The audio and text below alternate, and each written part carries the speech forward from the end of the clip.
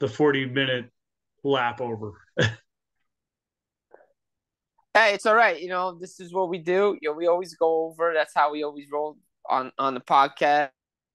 So, I was talking about what was I saying? The East. Talking about the Islanders and Pittsburgh and the Panthers. Panthers have a little bit of easier schedule. I mean, they have a tougher schedule really with Toronto and Carolina. You know, the Islanders, they got the Capitals, finished with the Canadians. They're good on home ice. Penguins.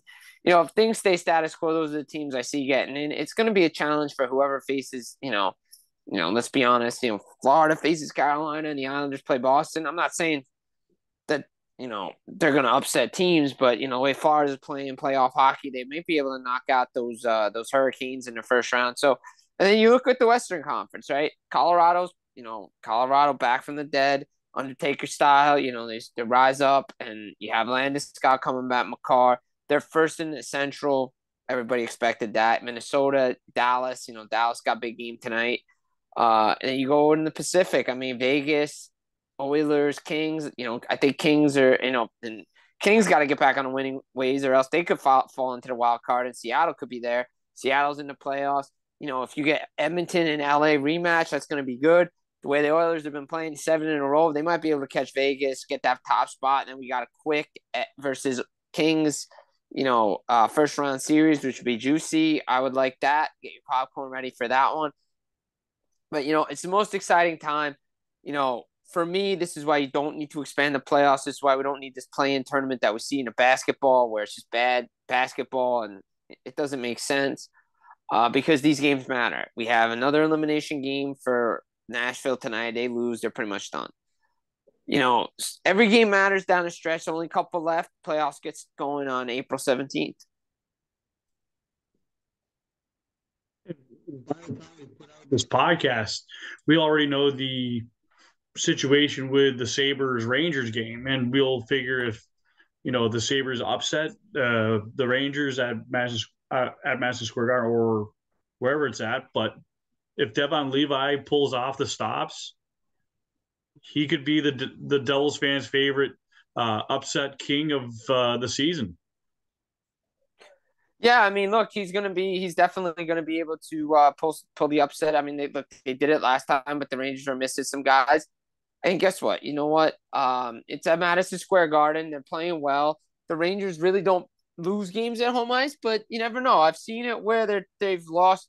They lost to an Ottawa Senators team that can come in, and Buffalo's playing for the playoff lives. And you have Tuck and you have Thompson. You have all those guys that are playing really well right now. And guess what? Uh, Anything can happen because Buffalo's playing hard, and we saw it with that 18-19. Columbus played for their playoff life. Every game was playoff hockey. When the playoffs came around, they were ready. Tampa wasn't. But then again, look, I will say this. Tampa's up 3-0 in game one. If they don't blow it, I think it's a different series. But they did, and they're out. And that's what happened. But still, it's going to It, be very, very interesting to see what happens down the stretch. I was going to say it was one of those, hey, hey, what do you say? And matter of fact, I don't mean to get you started, but that whole Leah Hexall not giving John Forsland any credit, that was Bush League. Yeah, I mean, look, there's things that I like about TNT, like about ESPN, certain people. I mean, Jersey girl Emily Kaplan killing it as they do, whether people get on her case or not. But still, hey, Weeksy kills it. PK, does his thing in the studio. But look, the games matter. Enjoy it. We're gonna see what happens. Look, the Devils get a Buffalo team on a back-to-back Tuesday night. They get a Capitals team that stinks. They could lock up if Buffalo somehow beats the Rangers tonight, which is all there's a good probability it could happen. Anything can happen. Devils will have home ice advantage in the first round of the playoffs. If by some miracle, Canes lose again, which is a possibility. Uh, Ottawa's always been tricky at home. They found a way to win. Devils first place is still up there. So, there's a lot of. I mean, to me, the games I'm circling tonight: Islanders, Caps, Florida, Toronto, Buffalo, the Rangers, and then obviously Calgary and Nashville. And then you get the two late games because, let's be honest, like I said, Seattle there's a possibility they could pass the Kings. And if that happens, look out. So look, it's wild, it's crazy. Um, it's gonna be interesting, it's gonna be fun. And it's no better time to be a hockey fan. I'm saying this for a while, but not only do you celebrate with seltzers, but you've been celebrating with a lot of seltzers this whole entire year. At least 50 of them have been consumed already. Easily 50, if not the ones I don't. The days off day game days, we always have them, but still, look, Devils are playing well. We'll see what happens. Playoff hockey's right around the corner for New Jersey and their fans. It's gonna be fun. It's gonna be exciting. Just enjoy it because you don't get it all the time, and it's fun to be a Devils fan again. And once again, I always tell people to go out there, support the team, like the famous David Putty once said, let's get it on. I mean, what else can you say right now? I mean, look, you got to support the team. Yeah, Devils, baby. Got to support the team. Watch it wherever you can. Look, team, I said it earlier. Um, fans are coming out. It's winning. It's contagious. So, again, down the road, we're going to see what happens. Team's in good hands. Future's bright. And can't wait for the playoffs to start. I'm ready. And I was gonna say, Jim, plug away your stuff. I know you're on full press, but what are some other places that they can find you, the listeners? Yeah, so check it out. Check it out. Fullpresshockey.com. Check me out there.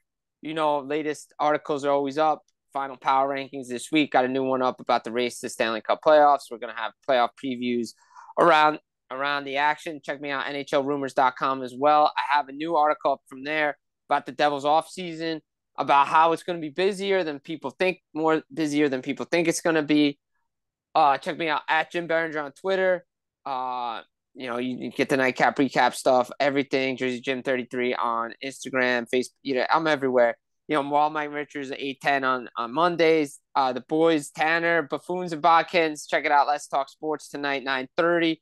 And Full Press NH weekly hockey shows moved up from Wednesday this week to Monday because of commitments. 7:30 on Twitter at Full Press NHL. You want to check it out.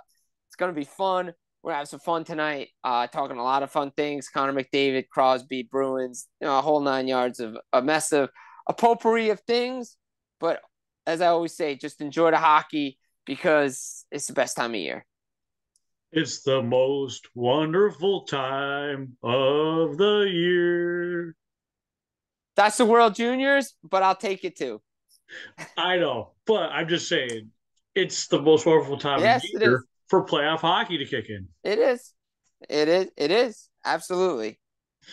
But I will say this. I mean, for those of you who don't know me well enough, I've been doing this podcast almost 5 seasons, over 4 years easily. Yeah. And Jim's been part of the start of it.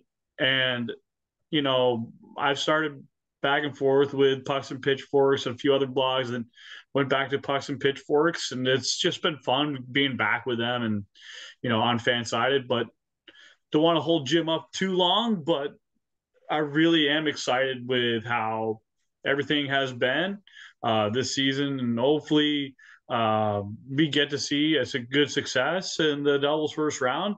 And, people just, embrace the NHL's most important time of year. And whoever wins the Connor Bedard sweepstakes, I hope that kid goes out west. Look, to me, I'll wrap up with this. I think whoever gets Bedard is going to have a great player. He's generational talent. He's going to succeed wherever he goes. I'd like to see him go out west. I'd like to see him stay in Vancouver region. That would be great for that team. Anaheim, it would be great to see him with Trevor Zegras. Heck, even if he goes to Columbus, that would be good for them too. So we're going to see what happens with this Bedard stuff, but look out, man. This kid's going to be something special when he comes to the NHL. Yeah, and this is Don't sleep on Fantilli and the Swede as well. I mean, those guys, you're Leo getting Carlson. Yes, yeah, Leo Carlson. Those guys are gonna be good players too. So don't sleep on those kids just I because you didn't get Bedard.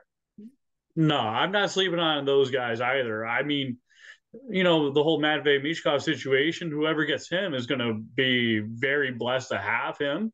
But well, I mean, the draft lottery is going to depict the future of other teams in the top 10. But um, I guess there's only two teams still that can win it.